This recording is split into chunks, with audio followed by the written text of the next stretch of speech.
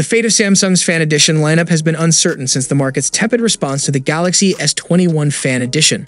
Its successor, the Galaxy S22 FE, was to be cancelled, although one rumor insisted it would run the also-doomed Exynos 2300.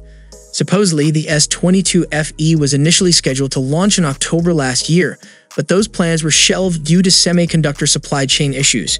Instead, Samsung will now skip the S22 FE and release the S23 FE later in the year. Now, the Galaxy S23 Fan Edition is back on the table, and it will supposedly run a high-end chip from Qualcomm. Twitter leaker ORXDA, the same person who initially proclaimed the smartphone dead, says the S23 Fan Edition will be powered by the last-gen Snapdragon 8 Plus Gen 1 to adjust the unit price. It makes sense, given it is last year's model, allowing OEMs to purchase it at a lower price. The Snapdragon 8 Plus Gen 1's biggest differentiation was that it is mass-produced on TSMC's efficient 4nm process, the same one used for the Snapdragon 8 Gen 2. Qualcomm switching foundries from Samsung to TSMC introduced the heftiest upgrade in both performance and power efficiency, making it the suitable silicon to use in the Galaxy S23 FE. With the flagship Exynos range not being produced for the time being, a global launch can bring a positive outcome for Samsung's sales simply because potential buyers are well informed about the Snapdragon 8 Plus Gen 1 from before.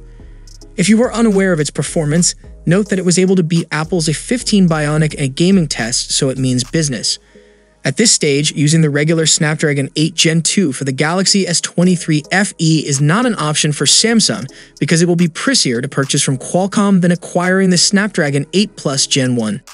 Secondly, using the Snapdragon 8 Gen 2 would undercut the Galaxy S23 series, which would be detrimental to Samsung's sales, so if the latest rumor ends up true, then it would have been the right business decision. Furthermore, it isn't a bad chip and should offer a flagship-tier experience even a year after its launch. ORXDA says he'll leak more information about the Galaxy S23 FE later.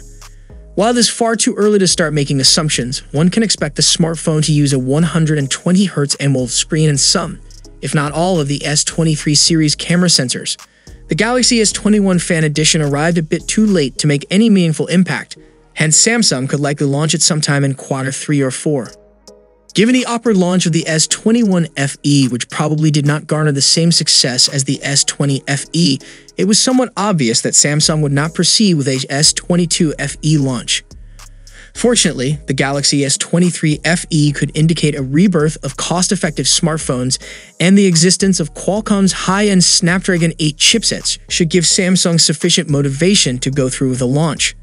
So, what are your thoughts on Samsung's decisions to introduce the Snapdragon 8 Plus Gen 1 on upcoming Fan Edition model?